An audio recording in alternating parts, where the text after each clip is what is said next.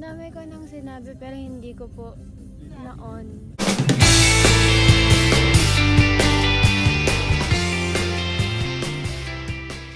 Hello everyone, it's your Empress and welcome back to another vlog! So we are on our way to Uptown Mall BGC to eat lunch and to do a secret. Today, ako po ay magpapawax sa Silk by Laywear, and I really like their pamphlet because it has so many informations about the waxing salon, and the material is, the pamphlet contains informations about the waxing salon. So there's the description right here and more on the front. And inside you can see the list of different waxes as well as their benefits. So here you go. You can pause the video and take a screenshot.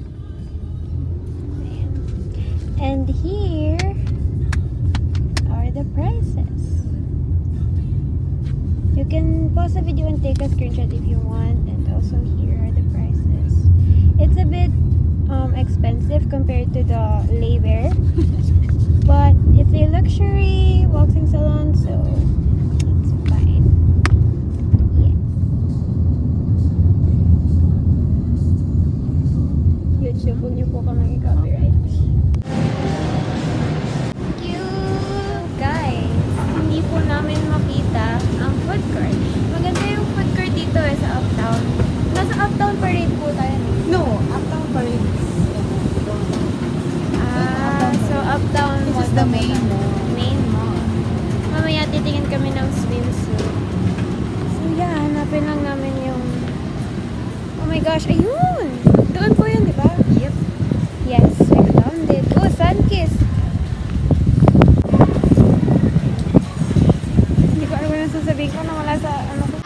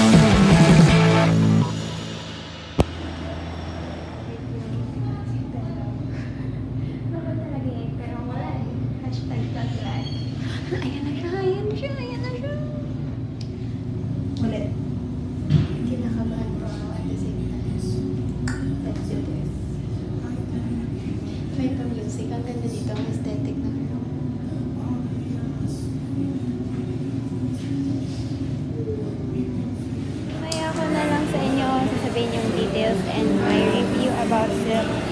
Guys, it's the next day and I'm going to share my thoughts and reviews about Silk. First of all, the staff are accommodating. The people there are very friendly and nice. The service was good and the rooms are pretty and clean. The kind of waxes they have has specific benefits for what your skin needs. For example, the watermelon strawberry is for sensitive skin. The cucumber pandan is for delicate areas. We also have cocoa powder, which I haven't tried yet, and I bet it smells so good. Masarap ka. Bibili kami ng milk tea sa Gongcha. Yes! And titingin na swimsuit mamaya. So yun nga, about dun sa pagpapawax ko. Sabihin ko na po bang pinawax ko?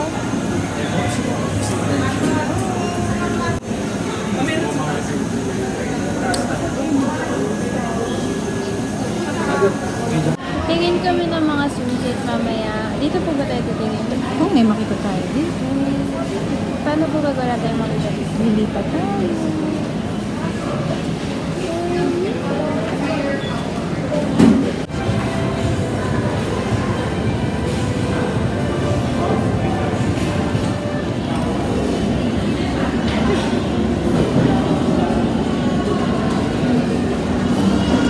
Guys, papunta kami sa market kasi wala kaming nakita.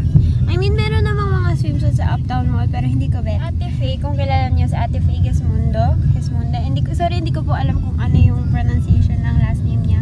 Pero lagi siyang nandito and she's one of my favorite YouTubers. Kaya tuwing pupunta ako dito parang I wish sana makita ko siya ganun. So nakabalik na po kami ng unit. Outfit change lang ako. Siya. Ako. Tapos nag-CR. Okay, oh my gosh! Okay, hinabol. Elevator lang po yung hinahabol ko sa panahon ngayon. Charing. Kasi wala nang school. Hinahabulin yung due date ng exams and projects and PTs and everything. Ayan na!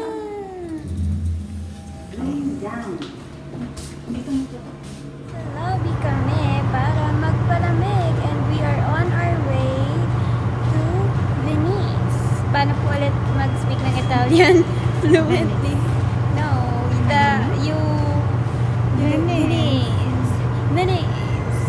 Venice. Nasilok po ako ngayon kasi nakakapagod pagsukat ng swimsuit. Hindi na ako mag-haul. Abangan niyo na lang yung aking guys. Haggard na po kami pareha. And wala kami. Hindi ko panahon. Kasi hindi ko po bet yung mga palabas. Ngayon nakaupo lang kami dito nagpapalamig. Mamaya, gala kami. Magpapahinga lang. Ang ganda ng lights ay papakita ko.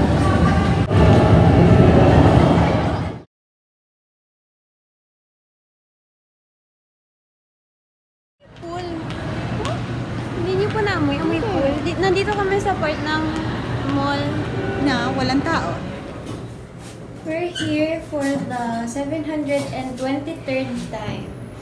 Kasi sobrang dami beses na namin dito pumunta. Walking distance lang kasi siya and ito yung pinakamalapit na mall. So, yeah. Share ko natin sa kanila nung nagpa-picture sa akin yung Jester. Kasi siguro nakita nilang takot ako. I mean niya. Basta I will insert a picture somewhere. Basta lalagay ko na lang yung picture. Grabe talaga eh. Tapos kanina nagkalat sila. Takot pa naman ako doon. Ay, dapat hindi pala. Ayaw mo na? I just exposed myself.